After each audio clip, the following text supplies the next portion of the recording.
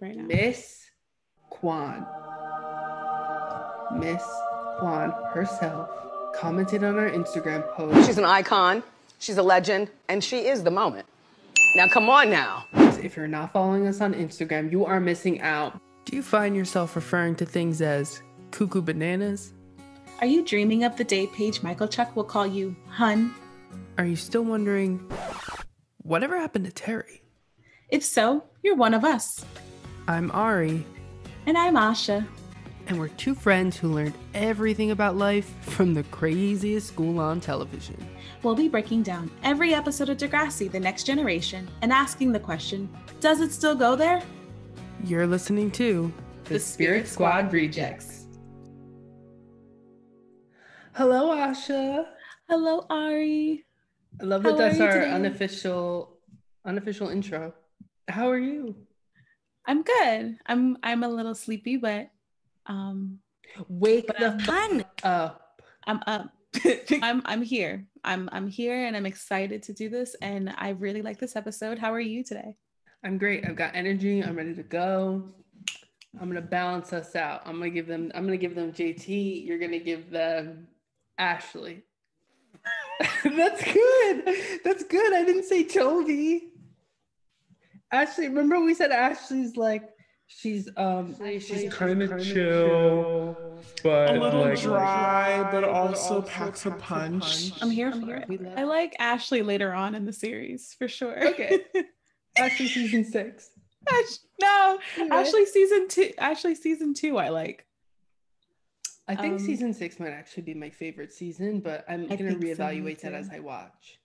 Well, I was like thinking for some reason in my head, I was like, oh my gosh, this is gonna be like 20 episodes of season 1, and then I looked and I was like, oh, it's only 15 episodes. Mm-hmm. So we get to season 2 pretty quickly, and that's when the ball starts really rolling. But oh yeah, it was rolling this episode. Yes, this episode had some of my favorite moments. This was really your first time watching this episode. This is one of my favorite season 1 episodes personally. Yeah, for whatever reason I don't recall watching this. Maybe I did and it just never stuck with me. I'm like, to be fully transparent, I watched the episode 3 times because the first 2 times I did not fully like register. It didn't like grab my attention for some reason.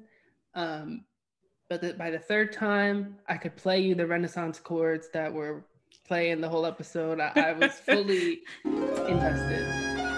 But so let's get into the plot of the episode. So the main storyline was Ashley is a little jealous because Paige and Jimmy, our boy Aubrey, are Romeo and Juliet in the it's not even a school play. It's like a class project.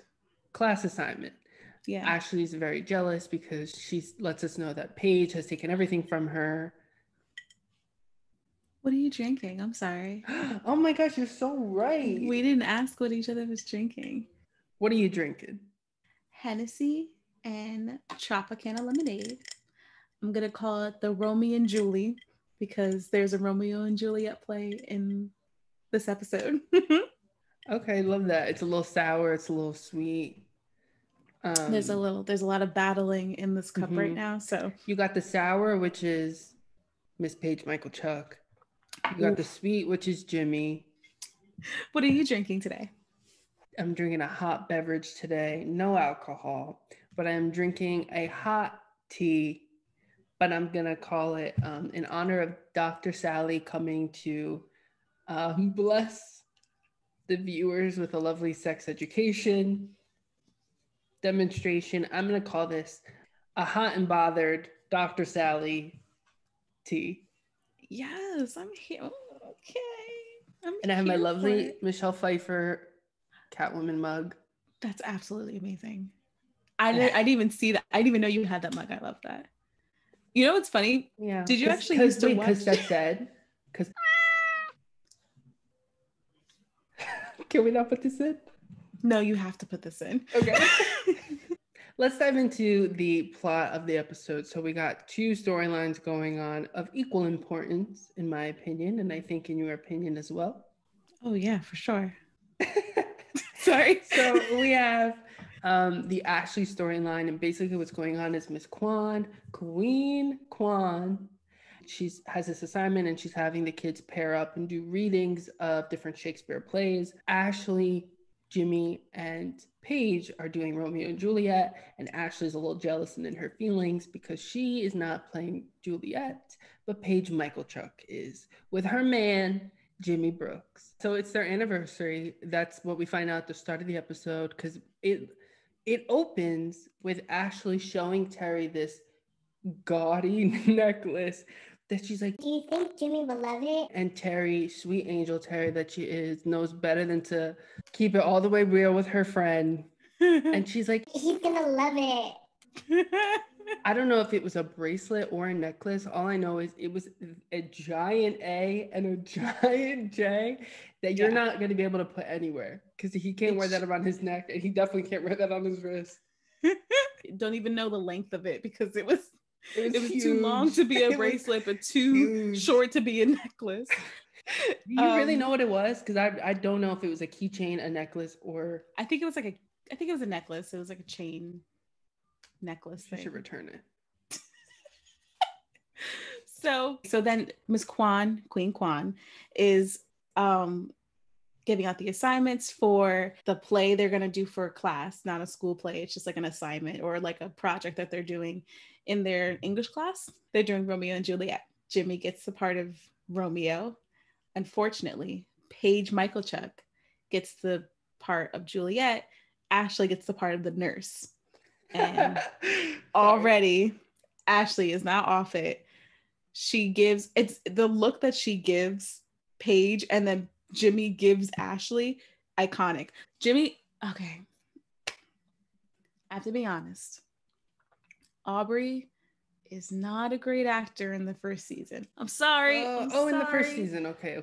First season. But I do live for the fact that we get so much Jimmy time in the first season. But definitely this episode, he's very like... Wow. What are you talking about? Like no inflection in his voice. It's very...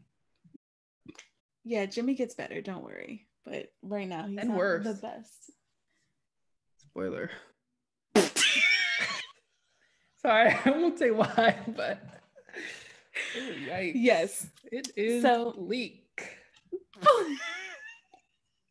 I also want to say that I had no time for Ashley, who was like in her feet. First of all, I'm glad that you pointed out that it was not a play.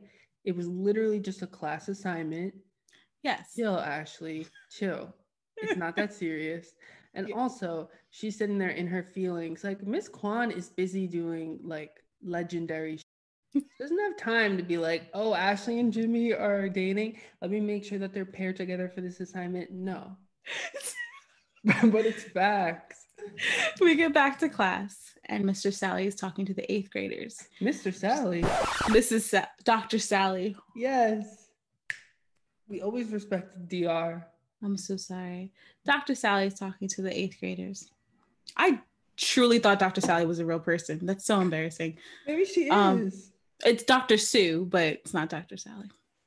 I thought that I was under the impression that she was meant to be like the Canadian version of Dr. Ruth, who was a very famous elderly sex doctor. Talk about sex from morning till night. That's who I thought she was. But maybe Dr. Sue is someone. So we get to Dr. Sally's lesson, and Jimmy and Ashley and Spinner and Paige and Terry are all there. Spinner brings up Jimmy and Ashley's relationship and says, very, very obvious, like who he's talking about. So I have this friend, about my age, and he's been dating this girl for about 8 months. How do they know? How do you know when they're ready? So, and basically putting Ashley and Jimmy's relationship on Front Street, talk about how they're virgins. I didn't like the fact that he asked that question. It was stupid and just trying to put his friend on blast. Everybody in the classroom knew who they were talking about. 2 things. That is actually the moment when you find out that they've been dating for 8 months, because this whole time you don't know how long they've been dating. You just know that Ashley's like, our anniversary's coming up. I'm gonna get him something good. What business do you have getting him something for an 8-month anniversary? 8 That's months? that's such a random anniversary to be. 8 months? 8 months. You could have waited till 9. That's like a better number. Oh my God. I'm just saying, I just thought that was so cool. I was like, you're so corny with your 8-month anniversary. Separate of that, I liked the fact that when he was like, Oh, my friend, I have a friend who... you know, his whole speech about how he's clearly putting Aubrey on blast, or Jimmy. He's putting Jimmy and Ashley on blast. And he's like, how do they know when it's time to have sex? I like the fact that this woman was keeping it all the way real with them. And she was like, physically, you're ready, but mentally and emotionally, you may not be ready. And I was so here for that answer. I like the fact that she didn't sugarcoat it because she was talking to students. She kept it all the way real. And she was like, maybe you are ready. Maybe you're not. And that's okay too. I feel like that's why these type of doctors and these women don't get enough recognition, because they kept it all the way real. Because like our health teacher wasn't saying that to us. He wasn't like, you're ready now, blah, blah. He was like, don't have sex, because you will get pregnant and die. But it low-key felt that way in high school. Like, yo, most of now I wasn't having sex. Neither was I. I was not having sex. My gay ass was not with anyone. I'm just saying, my closeted ass was not having sex. However, I know that a majority of our class, like a majority of 17 and 16-year-olds, we're doing it. Yes. You should at least be teaching them how to be safe and keep them properly informed. I think people have this perception that it's like encouraging sexual activity, and it's like the act is going to happen. It's teenagers. Teenagers have been having sex since the dawn of time. Word. You need to make sure that they are properly informed and not afraid to ask questions. And I don't even mean about sexual intercourse. I mean about things like how to properly use a tampon. Something like that. Like things that are important that still falls under the realm of reproductive health. And I just think that I think that the school system is failing students across America because out of fear of something that is inevitable. No, but seriously, like, no, facts. And I wish we had a Dr. Sally in our school. See, even this is in 2001. This shows you how progressive Canada was already in 2001. But so I'm wondering if I remember in 8th grade, we watched a woman giving birth. So I'm questioning like, oh yes, I remember that vividly. I literally blocked that out. That was like, you just brought a repressed memory out of me. Oh yes. Remember? In a bathtub. You remember? So. And we're back.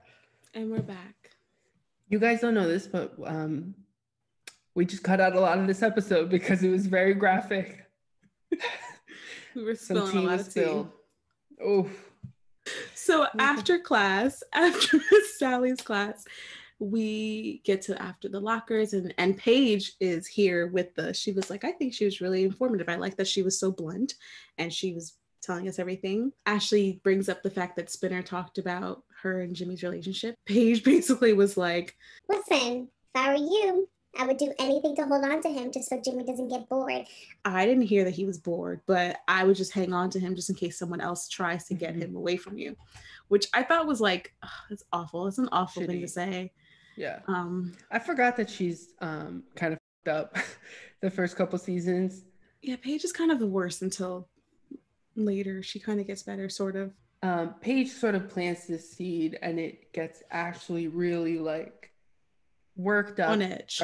On edge. And it gets her really, you can tell she's really anxious because now she's starting to take the things that Paige has said to heart. And also we're seeing all these clips of like Paige and Jimmy rehearsing for Romeo and Juliet, and Ashley is like really jealous. And now with this little seed that Paige has planted, it's really getting her mind just like going a mile a minute. And this is why, even though in like episode 1 and 2, we were like, we stan Paige, we're not standing this version of Paige. So Ashley notices this. Ashley definitely notices that Paige is being a little too flirty with Jimmy. She already doesn't like the fact that they're rehearsing together. And she's like, listen, our 8th-month anniversary is whenever. I'm going to give you she decides that she's going to have sex with Jimmy. So she go all the way. She's going to go. She was like, I'm going to give him the ultimate gift. So she sees Jimmy in the hallway and she kisses him. She was like, my mom and dad are going to be away for the night. Toby's staying over his friend's house. So why don't you come over? Because remember what Dr. Sally was saying? Well, I'm ready. But I think that this is like all of this stuff is happening over the span of like a week. Mm-hmm. And because Ashley goes online to order condoms, right? I can't believe you can buy condoms on the net. And then Jimmy goes to the store to get condoms. I was confused because this isn't Amazon times. There's no way she's ordering something online and it's coming in that same day. You know what I mean? It's not 2-day shipping. Yeah. So I'm assuming that she, like when she ordered it and then she got home and her mom's like, oh, what's this? And I was like, that's not, possible. That wasn't the same day. Yeah.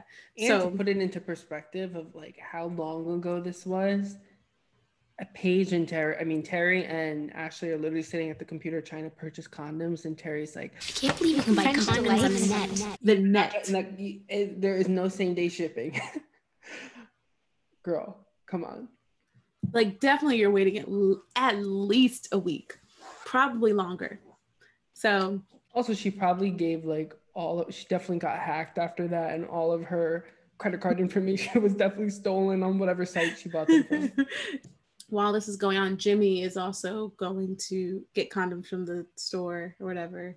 And then like the guy at the corner store was like, sure this is what you want? We have so many different sizes. We have small, we have extra small, No, he goes, we have extra small, small, medium, large, extra large. And I was like, why did you assume that first of all, why did you assume he was extra large? Because he's Black?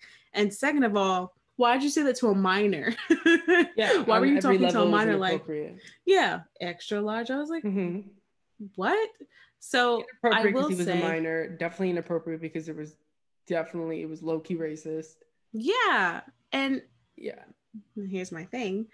That part made me kind of annoyed. And then it made me think about the past 4 episodes. Now we're only like 5 episodes in, so there's not a lot going on, but definitely future episodes, in my opinion, we don't get a ton of racial issues. There's like, once we meet new characters, which I can't wait for us to meet Hazel later, but once we get new characters, there's not a lot of different cultured characters. Mm-hmm. And then the ones that we do get, they don't deal with a lot of racial issues, which is good if it was real life, but they're not.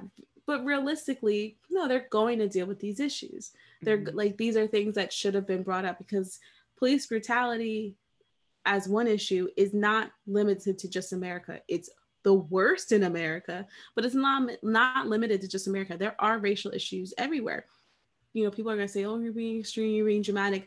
Well, yeah, because like little jokes like that, and that's like, for me, that's like, it's kind of like microaggressions. It's kind of like, oh, I'm going to say these little bit of jokes. Like I'm going to make these little assumptions about you because of your race. And like, it's inappropriate, especially because he's a kid, but you felt like it was okay if it were real life. That clerk felt like it was appropriate to say that even though he's a kid, because he's Black. You know what I mean?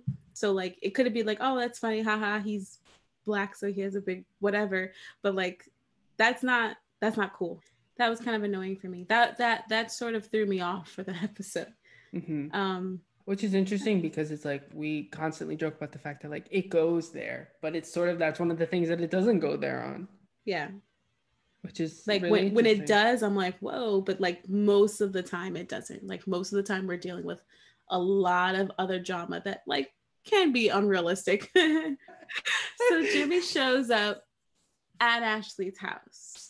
So everything is like really, you know, weird and awkward. And like they go up to her room, they're kissing, and then she's like, I have to go to the bathroom really quickly. Yeah. And then she has a moment where she has a come to Jesus moment where she's like, I don't want to do this. She looks in the mirror, she goes, when will my reflection show inside.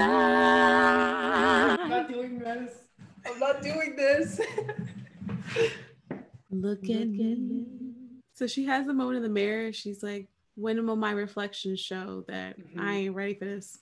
So she goes back outside and she's like, I'm not really sure. And he was like, are you okay? And she's like, I don't know if I want to do this. And he was like, good, me neither. Because to be honest, neither am I. Yeah, so they come to this understanding, which was like very, very mature for kids.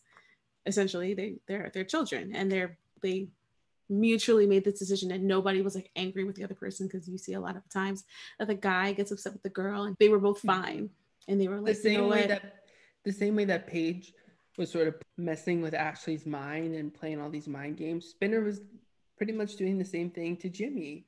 He was on like the opposite end, just saying stuff that was basically convincing him he needed to do this, and they both weren't ready, and that is okay, and that's respectable. I couldn't agree more. This is our clip of the day for a couple reasons. Yes, you guessed it. Another poor transition. Anyway, here's the clip of the day. This is our clip of the day for a couple reasons. One, because it's a cute moment between Ashley and Jimmy, and two, because of a little interruption that occurs that I really needed to call out and speak to. I get it that you're teenagers and you were like, well, my brother's not going to be home. But damn, you don't have a lock on your door? Facts. Ash, I'm home. You're home early. We were just making decorations. Yeah, for the dance. You could have said anything else. Anything else. She said, so you know what's funny is that they turn around, let go of the condoms, and they fly around the room. And then by the time they hit, mind you, they both hit Toby. Condoms hit Toby. And when they fell off of his body that was already angry, they turned back into condoms. I just thought that was ridiculous. So the whole thing is ridiculous. And I'm not over the fact that, like, why did you not lock your door? And also, you just trusted the fact that your brother said he was going to be out? I know, right? Don't y'all all live within like a 5-mile radius? Like everyone's always walking to someone's house. Like no one ever drives anywhere. Everyone's just walking everywhere. That's true, yes. So like if he was like, oh, I just need to go home and get something real quick, he can just walk home and walk in on you. There was no preparation on her part.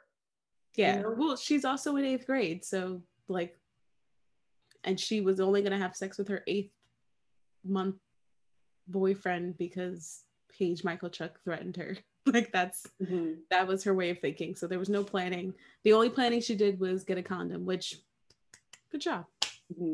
Yeah, you know what? I will praise her for the fact that Terry was like, isn't this something that the guy's supposed to do?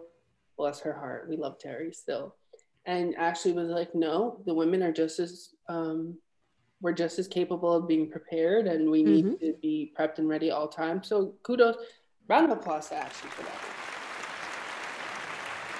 But I love this scene. I'm going to continue playing it, but I did love this scene because I felt like it put into perspective, like they're so young. They're still like kids, and peer pressure was really, if you want to like come down to what the theme of the episode was, peer pressure was high key there. And this scene really puts into perspective the fact that like they're still kids, they're not ready, and this is their relationship to them. It's like them being goofballs and just having fun with each other.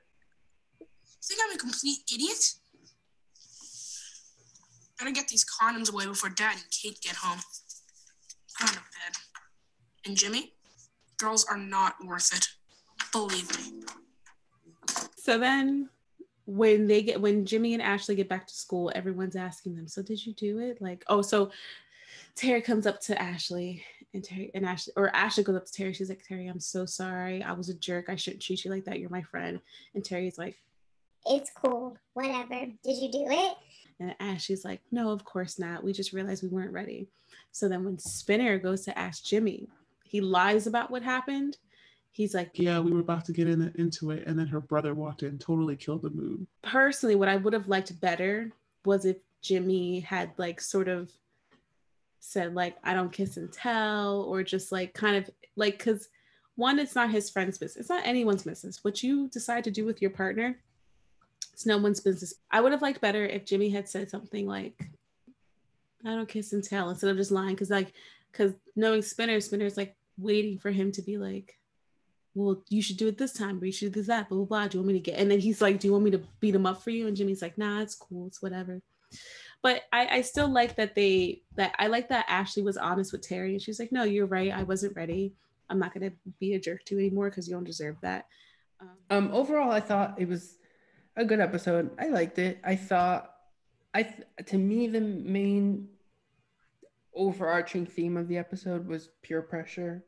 Yeah. And because yes, this episode dealt with like sex and all of that, but like really at its core, in my opinion, was like peer pressure, because you could have swapped out the sex for anything. Like it could have been like, you know, anything else, like doing something because your friends tell you that you need to do it, or like make you feel like you're inadequate because you're not doing said thing. And doesn't necessarily need to be sex, it could be anything. I think we got a couple different perspectives on how people deal with peer pressure, and it was just interesting because I think it's something that every single person, I don't care who you are, at some point in time you have been put in a situation where you have been put to the test. Peer pressure is interesting because sometimes I think it's not even direct, like you need to do this, but it's your friend just maybe giving their opinion on how they would do something. And especially at that age where you're not really fully developed yet, you think like that impacts you in a way, just hearing their opinion on something, where you're like, should I be doing this? Like, am I a weirdo because I'm not doing this? Does this make me a loser because I'm not doing this? It's something that everybody deals with. We deal with that now at our jobs. For it's like sure. somebody does a project a certain way, you're like, oh, should I have done it like this? Or just like, yeah, like that's like a across the board constant thing that we're dealt with. And you think that it ends in high school. Yes. Oh my gosh. You think it ends in high school and it's forever. You will always deal with peer pressure. And I think it's something that, I don't want to speak for everyone, but I think it's something that is like constantly a struggle. I think there are some people who are really great at being like, F you, I'm going to do me no matter what. Yeah. I don't think that that's the majority of people. I don't. And I think that across the board, and when I say across the board, I mean age-wise, like I don't think that it's something that like you get to a certain age and you're instantly like, peer pressure doesn't affect me. The opinions of other people doesn't affect me. The just feeling like I need to do something because someone else is doing it and I hold them to a certain regard doesn't affect me. I think it's like something that is just like a constant struggle, and you learn to maybe like how to deal with it in a better way than you would when you're a teenager. Or you learn how to control your reaction to those types of things. But I don't think that it's something that completely goes away. I agree. It's time to Degrassi go there. Yeah. What moment for you Degrassi goes there? What's my Degrassi goes there moment? I really think that like the whole A storyline, Degrassi goes there. Like the whole storyline between Ashley and Jimmy, and the peer pressure with like wanting to do this thing, and also they're in 8th grade, and when you're that age, you think that you're so old. Yeah. Old, you think you're so mature. Yeah. You really think like, I'm an adult and I know how to do things. And when you're my age, over the hill, you look back on that age and you're like, you are a baby. Sit down. Sit down and keep your pants on. What are you doing? I roll my eyes so hard because I'm like, you think that you are grown as hell. You're not. Not even not even a little bit. To be perfectly honest, like not even a little bit. And so that's why I think for me, that whole storyline, Degrassi goes there.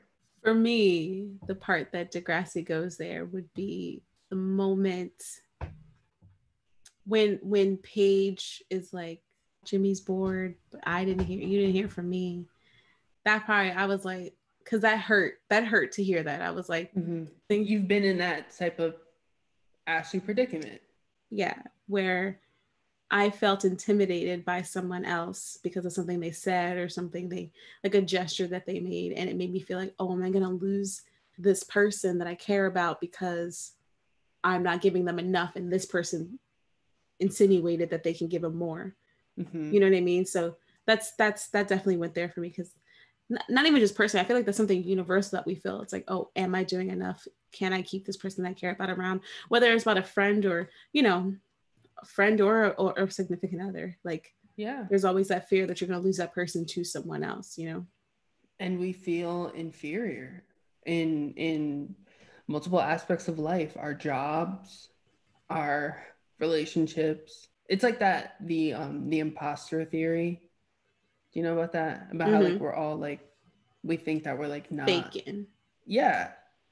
But I think that applies to like our relationships too, and our jobs. And when I say relationships, I don't even mean just romantic relationships. I mean like friendships and family and everything across the board. And then when you factor in things like peer pressure or people who are just so uncouth and nasty and say things like that, it's weird because you would think that an episode about teenagers deciding whether or not they want to take the next step in the relationship, you would think that would be unrelatable, but the core of like the themes of what was going on in this episode was so relatable, I thought, to multiple age groups and genders and all of that. I thought it was just a really relatable story. I agree. I liked it. I liked this episode. Well, that brings us to the end of this episode. It's always fun chatting with you about the shenanigans in Degrassi. So I don't care if Degrassi came out in 2001. It's 2020 and we need some nostalgia up in here. Thanks for listening. Thanks for watching. If you guys like this video, give us a big old thumbs up. Comment down below what moment of the episode Degrassi goes there for you. We want to know. We want to hear it. Share this with your friends. Subscribe, like, comment, follow us, Twitter, IG, Spotify, Apple, Amazon, these nuts, all of it. Oh, not these nuts. See you guys next week. Bye. There's a lot of this episode you guys will never see, and it will live in the vault forever.